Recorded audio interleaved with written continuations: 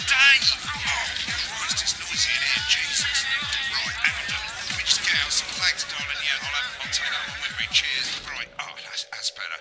Let's get set up and get on with it, eh, so I can get back to my guests. First of all, let's get the power on. You need to get at least the bottom 4 plugs on.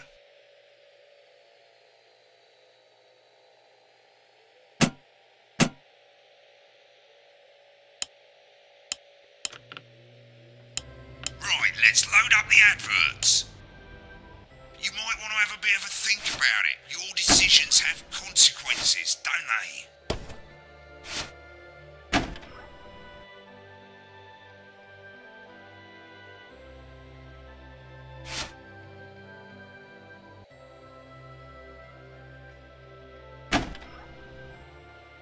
You can see they finally got the old headline system up and working again, and the vision mixer's already in headline mode because headlines always come at the start. It's really simple, mate. These 2 buttons at the bottom of the vision mixer, you can see they now have A and B on them, and they're to help you pick image A on the left bottom screen here, or image B on the right bottom screen here. It's really simple. This little clock here will count down the number of seconds you have to make your decision. Provided you make a decision in that time, you're fine. And you can change your mind as much as you want until the clock reaches 0. But if you don't make any decision, you'll be fired before you even get to make another choice. I just want to say one more thing, mate. The pictures you choose to show of these people, well, that's how the public is going to perceive them, and that's going to affect their lives. So like with the adverts, choose carefully. No, and we're off. Good luck, mate. If I get time, I'll call you back in the next break. Yeah, I'm coming, darling. Get one of those. My friend Janet says theirs gets really hot. Is this Janet who thinks dogs have their own secret language? Yeah, the one that mistrusts the moon. 10 seconds, everybody. Not the best source of consumer advice, then. Don't blame me when it explodes. Going in 5, 4, 3. It's time to go over to Jeremy Donaldson for tonight's National Night. Good evening, I'm Jeremy Donaldson. Our main headlines tonight. Destination unknown. At the end of Advance's first full week in office, we ask exactly who's leading this charge. Tonight, I'll be discussing what the new future might hold with a leading economist and radical freethinker. With the Assets and Wealth Act on the brink of raising living standards for the vast majority of the country, I'll be asking my guests if we're on the way to a new future. Out with the old, Remington's Fist have appointed Sophia Remington as their new CEO. The following photo, taken from our archive, gives us a sense of this influential young firebrand who, at the tender age of 23, becomes the youngest female CEO in history.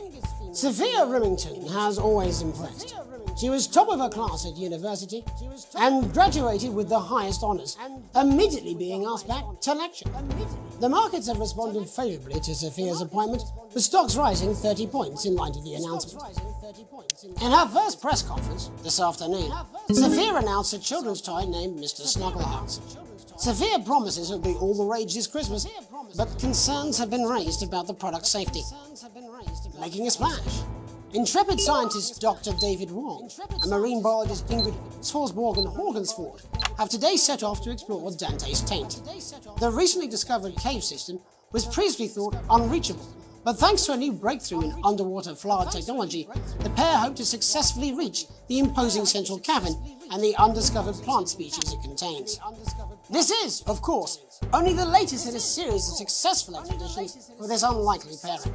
In a joint statement about the dangers their team might face, the pair stated, "We will face the plentiful challenges together like we always have."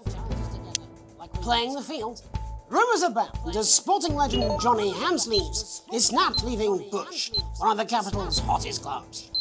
The footballer was caught while out celebrating being named Sports Personality of the Year last week, as reported by this very programme. Johnny is seen here with socialite and performance artiste Tiffany Lamore, whose recent show, Snatched Inside My Snatch, has kept her firmly in the public eye. Could romance be on the cards for these two budding A-listers? And grievous bodily charm. With Advance promising a radical new position on crime, how afraid should we actually be? I'll be going live around the country to talk with people who've seen the criminal justice system from every perspective. With more and more powers passing to the police, and less oversight, are we using an Advance-shaped sledgehammer to crack a nut? All that and Megan Wolf with a group of young actors already experiencing the positive side of the new Assets and Wealth Act firsthand. They'll be talking and performing later. That's all coming. National Nightly News.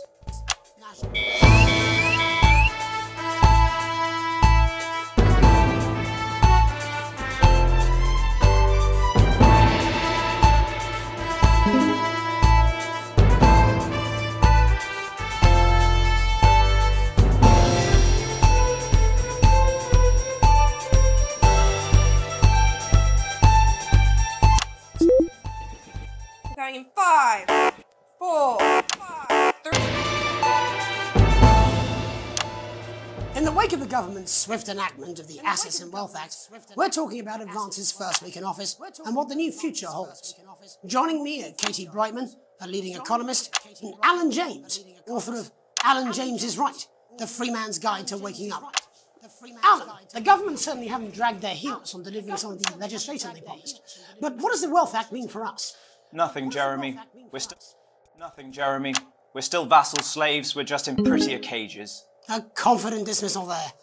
Katie Brightman, do you agree? I'm afraid I don't, no. I think that Advance have realised that the current economic system of unlimited, unending growth is untenable, so they're changing things up. There I agree with you. They're moving to the next steps in the grand plan. Grand plan, Alan? It's all in my book. Alan James is right, Jeremy.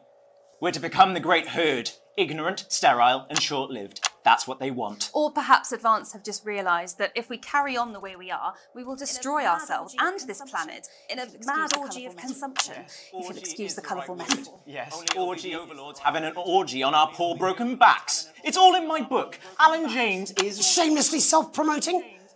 Katie, how do you think the rest of the world will respond to this new approach? I think they're watching carefully. Advance are the most disruptive threat that the world powers have faced since the last Great War. Yes, Katie's right. War is inevitable. Thank you, but that isn't... And this will not be a war like we've ever seen before. We're talking millions of deaths. We're talking high-tech weapons that can level entire cities. We're talking... Out of the wrong orifices? Mock me all you like, Jeremy, but when they murder your parents and they poison your food and they take you away to their camps for hypno-brainwashing, we'll be laughing then. That might be a great way to sell books, Alan, but you know full well that isn't going to happen in a democracy. Democracy is dead. Yes, Advance are radical, and change is always frightening, but the truth is that the Wealth and Assets Act has made more than 90% of the population wealthier and is on target to produce a permanent end to poverty. Bollocks! What this young lady doesn't understand, Jeremy, is that these are the same people. Maybe they've rebranded, but it's all a little circus act to keep us from seeing the tyrant behind the curtain. That's where you're wrong, Alan. For a start, they've mobilised the youth vote like we've never seen before. You say mobilise, I call it grooming. The grooming of an entire generation to walk happily into eternal bondage. They're like psychic paedophiles. But based on the facts, Katie, what are your predictions? The Assets and Wealth Act is only the first step. Advance now have a historic budgetary surplus, and as well as properly funding our public services, they're already funneling unprecedented amounts into scientific research and the arts. Or, as I call them in my book, Frankenscience and opiates. Like opiates, see? Can we get back to the issue at hand, please, Alan? This is the issue.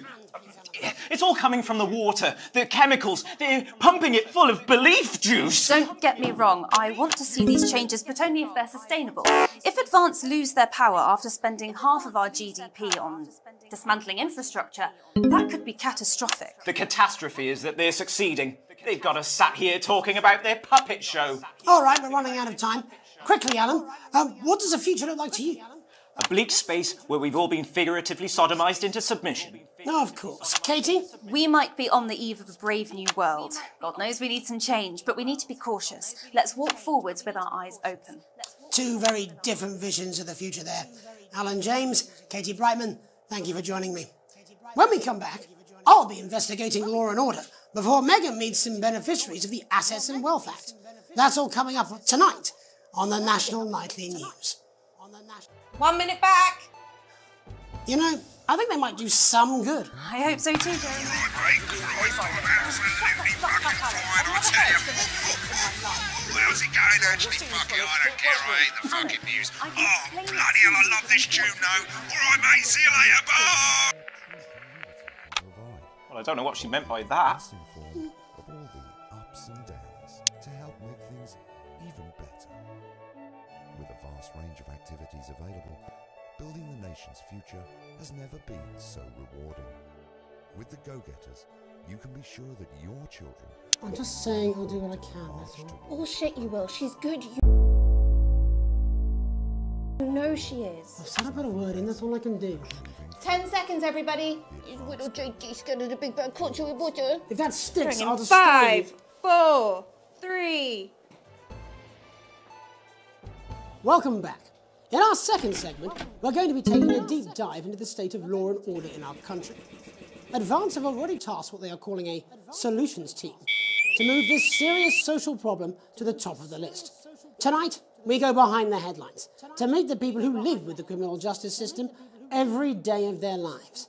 First up, we have Gregory Judge, a lawyer who sees the problems close up on the front line. Can you hear me, Gregory? Yes, I've got you, Jeremy. Thanks for having me. What's it like on the front line of the hard face of the cold hand of justice? Well, as you can imagine, Jeremy, we are massively understaffed in this country.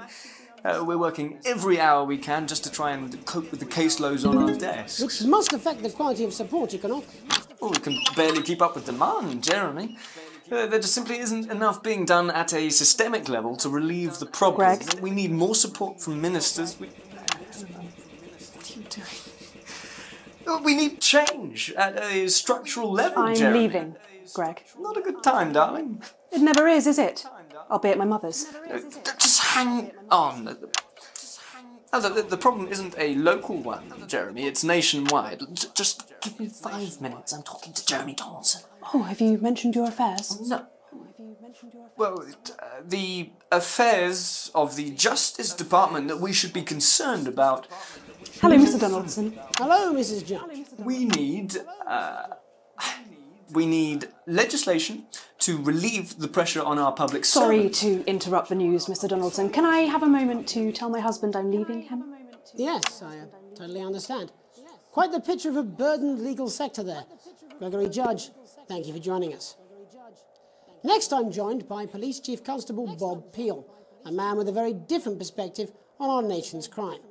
Do you think there's a problem with the system, Bob? I'm sure we all do, Jeremy. I'm sure we all long for a return to the days when you could safely walk the streets of your community at night, looking in through windows and generally enjoying your neighbours without the risk of being terrorised by some thug with a knife. Or kosh. So you feel the streets simply aren't safe anymore? Where have we gone wrong, Bob? Well, that's not a simple question, Jeremy, but I think it all comes down to moral decay. We've diluted our culture and lost touch with what it means to be a citizen of this once great country. Also, as the vicar noted in Sunday's sermon, we probably shouldn't have banned hanging. And to what do you attribute this moral decay? Foreigners, gays and gypsies mainly. It's all in the Bible. Look, Leviticus clearly states that... Oh, bugger, hang on a moment. Jeremy, your bloody corpse escaped. Delia, could you give me a little help, please, dear? As I was saying, Jesus didn't immigrants much, did he? And just to be clear, you think it's the immigrants who are responsible for the moral decay? Absolutely, Jeremy.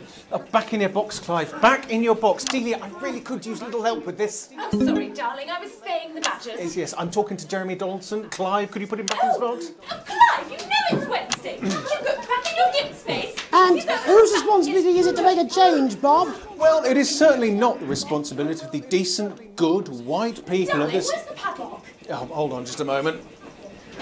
Oh, Clive, this simply won't do. Naughty boy.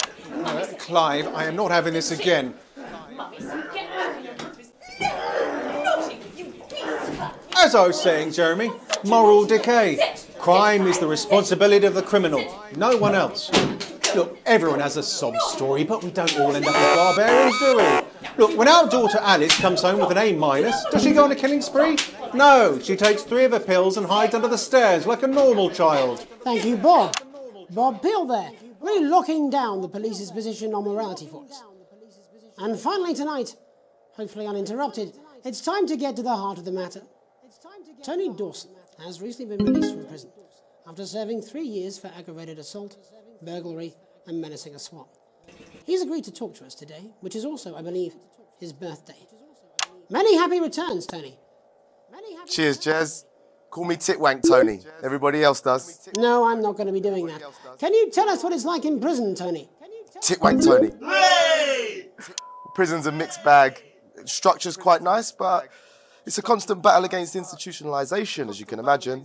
And obviously, Titwanks are quite hard to come by. I'm picking up that you're not alone there, Tony. Titwank. Yeah, sorry, my friends are throwing me a surprise party. Good bunch of lads. Okay, well, we're trying to get back to that party as soon as possible. First, let me ask you this. Do you feel that your time spent in prison helped to rehabilitate you in any way, Tony? Titwank Tony! I don't think it's as easy as that, Jez. Yeah, I think asking that is an oversimplification. It sounds like it's getting quite busy there, Tony, but let's try and soldier on. Since leaving custody, have you been able to find a new job? Yeah, all the boys are here. There's Big Chris, Little Chris, and Vampire Chris. This one's, yeah? One sec, love. Titwank Tony's on the news. Rehabilitation's difficult with the current system, Jez. It's just not set up for it, you know? It's inherently unjust.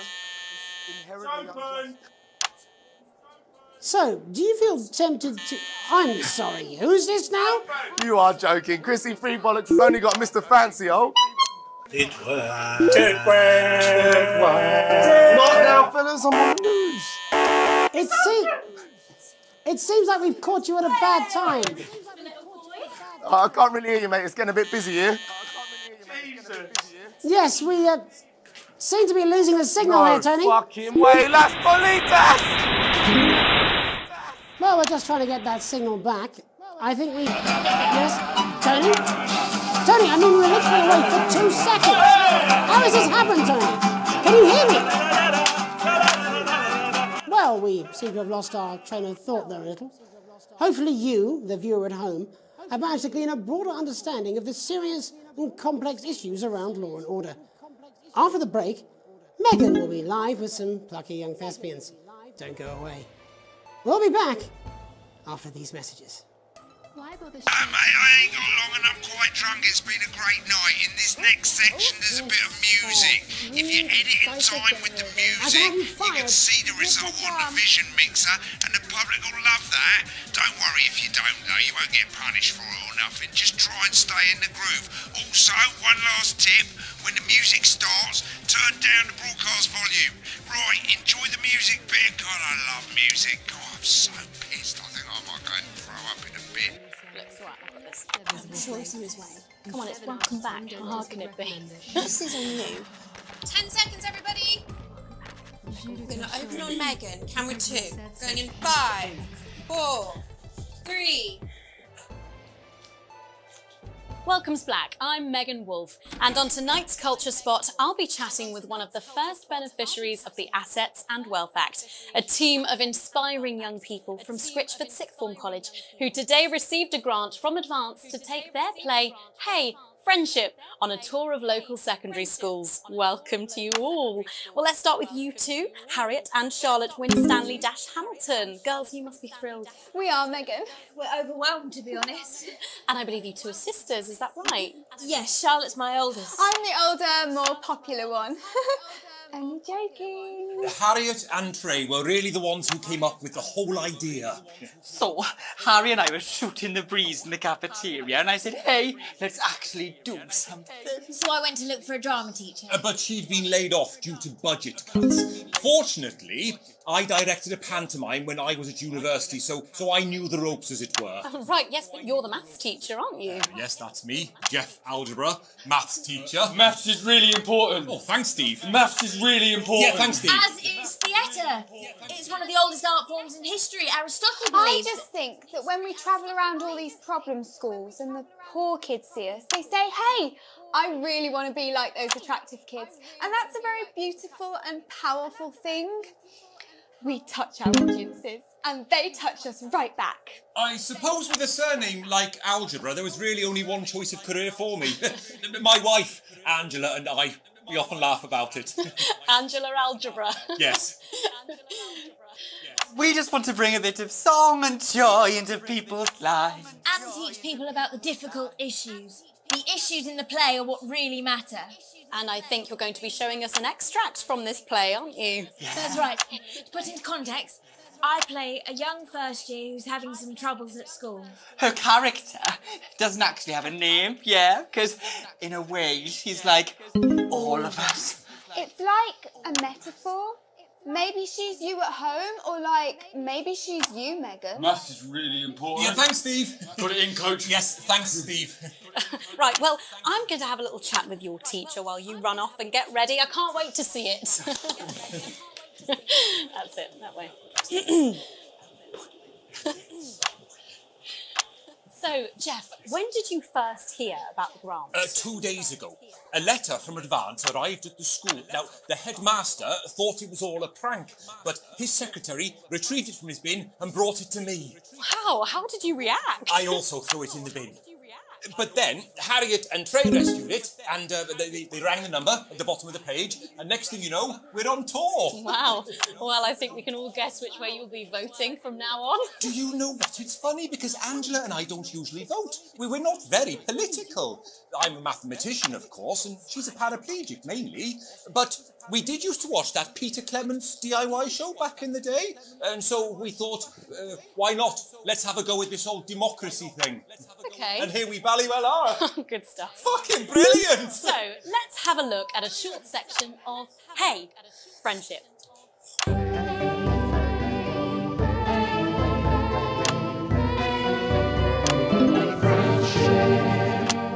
Dear Diary, I'm not sure I can take another day at this school. Another day of tears. Another day of fears. But still I walk the corridors alone. Dreading what might be around every corner.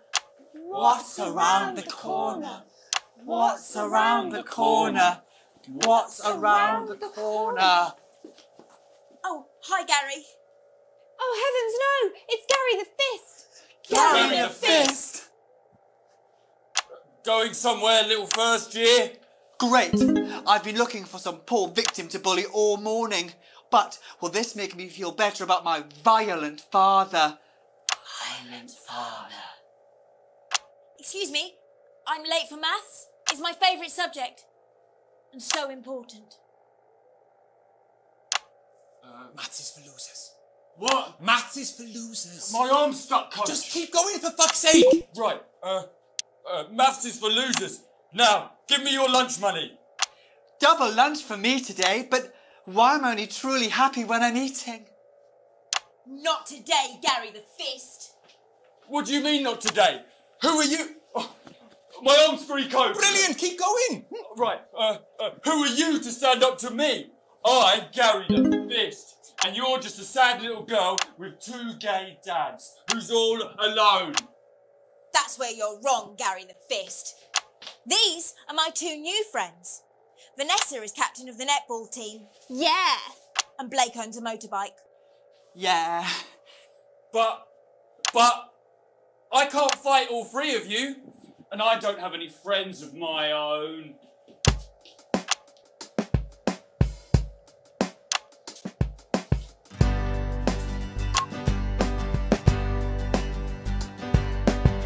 Take a look at me. Take a little look at my face. I could be you, she could be you, and you could be me. Or you could be me.